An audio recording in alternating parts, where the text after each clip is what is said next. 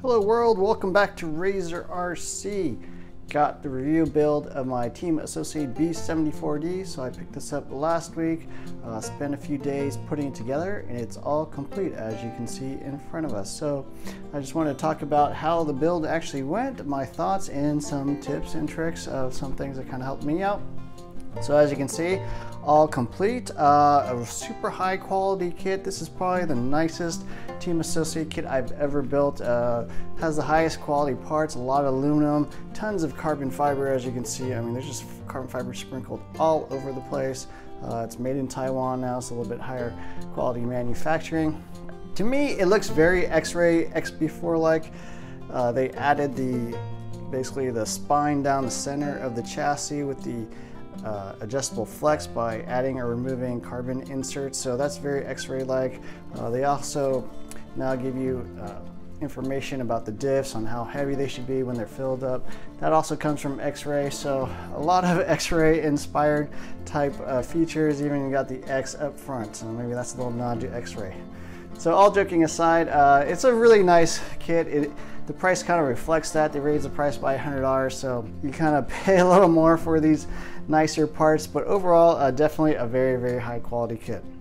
Some other nice features: the diffs are once again very easy to get to. They changed it slightly, so you basically got to remove 2 screws here up top, one underneath here in this little hole here, and then one on each side, which is these aluminum braces that hold the diff in place. So that's another nice feature of this kit. It does have adjustable axle heights. I'm not sure if any other four-wheel drive buggy on the market has that, but he basically uses these black aluminum braces on each side.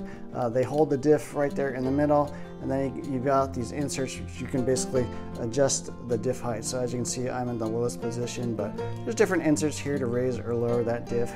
Pretty neat feature overall, and they basically did solve the problem of how to get adjustable diff heights, which is pretty cool, pretty neat in this market. So some tips and things I noticed. For whatever reason, I flipped the arms front and rear, so I actually put the front arms on the back originally and the back arms on the front. So the gull wing arms go on the back. As you can see here, those are the gull wing arms. For some reason I thought they would be on the front, and the front has the flat arms, so that's an easy way to identify that. You also want to make sure you have the 2 holes for the shock mounts on the front of the arms, front and back. That's how you build it out of the box, to have the shocks on the front end. And these arms, interestingly enough, actually have 3 holes for shock position, so these arms are flippable, and it's got 2 holes in the front, and then I think this is like a center hole back in the rear. So that's kind of an in-between hole for your shock mounts.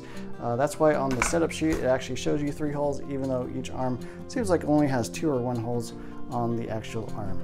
Some other nice neat features: they actually upgrade all the O-rings, even in the diffs, to silicone rings. There used to be those orange nitride O-rings that didn't seal quite as well, so a little bit of upgrade in some of the parts like that. Also have aluminum pins inside of the diffs, so this whole kit is pretty much designed to be pretty lightweight. I mean, they definitely considered the 13.5 turn racers out there. The whole drivetrain is super light. Even the ring gears in here are steel, but they're really lightweight. It's got the aluminum diffs. I actually modified mine out of the box, so I'm running plastic B74 diff gears inside of the differentials. They are fully compatible, so you can add those, and they basically drop about 10 grams each. So what that means is when you actually fill up your diffs, instead of the 46.5 grams of weight you want to measure yours out to, you want to get them down to 36.9 grams. The instruction manual overall was pretty good. My kit actually included this yellow correction sheet, so there's a bunch of steps where they changed the things a little bit. For example, on the diffs, the original manual tells you the wrong weight. Over here, you got to make sure you put the set screw on the flat spot of the gears. A little bit different shock cup eyelets on the bottom there.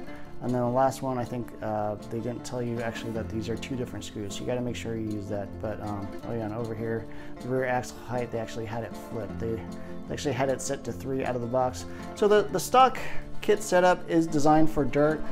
If you want to run carpet, you will probably want to change things a little bit, axle heights, ride heights, etc.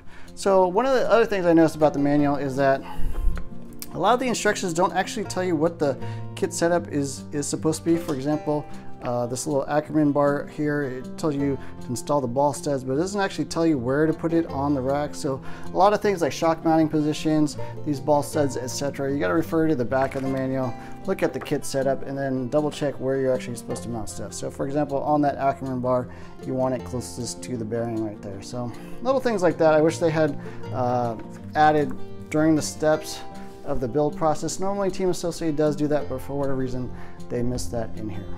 Other neat little things, something that might help you out is when you're installing this little pinion gear, there is actually a slot to get access to that set screw.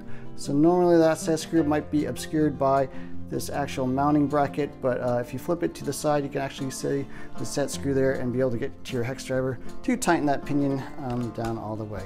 Other than that, the build went quite well. I'm very happy overall. This is how I actually wired mine up. There's a little pass through for your ESC wire underneath the center slipper there. So you can kind of see that wire kind of going underneath that carbon piece down there. So that's how you actually wire it across from the ESC to the receiver. The old B74 actually had a channel cut into the chassis itself, but now they have a 2mm chassis, so you really couldn't make a groove down there, so they actually just put a pass through over that spine. Yeah, other than that, I think the kit is really nice. I mean, they put carbon fiber in spots where they didn't even really need to, like they have a little carbon fiber body mount up here. Just little touches like that, you know, we kind of went above and beyond your normal Team Associated kit, and so yeah, that's about it.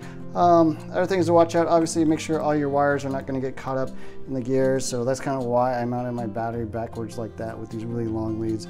Otherwise, I mean, you could probably route it this way, but it is easy to actually get this really close to the spur and maybe even entangle that. So anyways, I think that's about it. Please like, share, subscribe to my channel as always. Hope you enjoyed this video and look for more videos soon.